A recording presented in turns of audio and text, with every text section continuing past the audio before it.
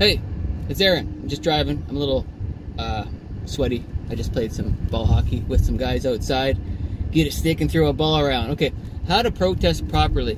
And hey, I'm not a professional protester, but these are some tips. Now, yes, we want to advocate for certain things, and I'm not going to tell you what to protest about, but you think you know, read between the lines. I don't want to get censored or anything like that. But if you want to protest something, yes, you can go out in public and put signs up and smash things, but that's not the way to fight things. What we want to do is you want to fight for choice, okay? You don't really want to fight to get rid of things. I'm just trying to be sensitive here. Okay, basically choice. Choice is what you're fighting for, okay? So that's number one. You just want your choice. And number two, which is kind of attached to choice, is the world is pro-choice. You can choose to do anything you want in life. So use that against them. We want choice for said protest, right? Okay, so that's number one. Number two, there are strength in numbers.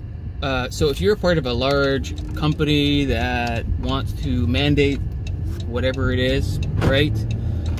You want to find people and form a group of people. So you have power in numbers, right? And so also, so you don't feel like you're alone, but start a group. Number two, in this group, you don't want to just vent to each other. And of course you want to support each other, but what the purpose of the group is to find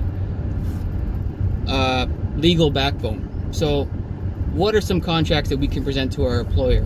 What are some things that we can present to people so they know they have a choice and they know that they're empowered, okay? So number one, advocate for choice. Number two, find a group and find some legal ins and outs on how to do things properly. Going on the street and just yelling, it's kind of like going to war with a hockey stick and just smashing things. You're really not going to do much. You're going to cause a scene, but you're not really going to get down to the nitty-gritty. You got to get some paperwork in place.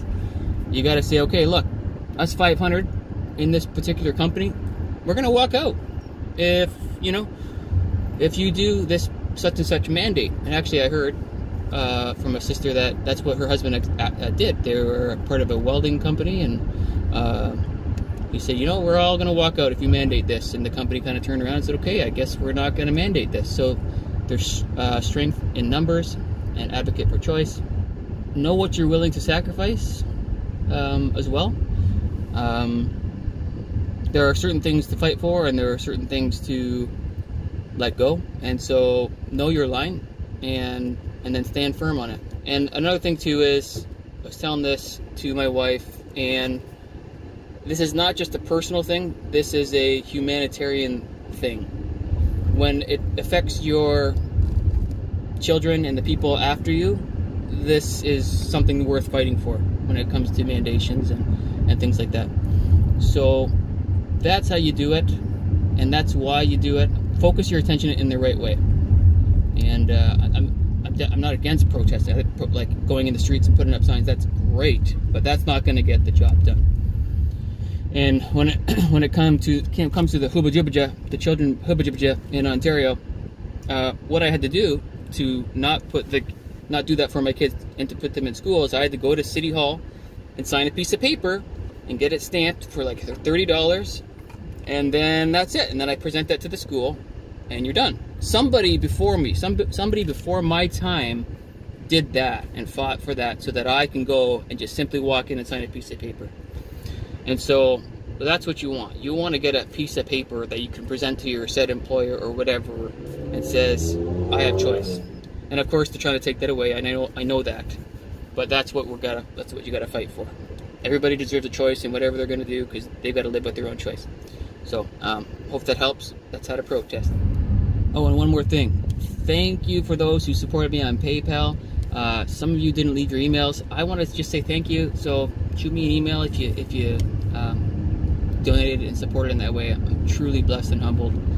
I just look at this as my job now, telling people about Jesus and getting them ready and encouraging the bride of Christ. So go Jesus, go. God bless.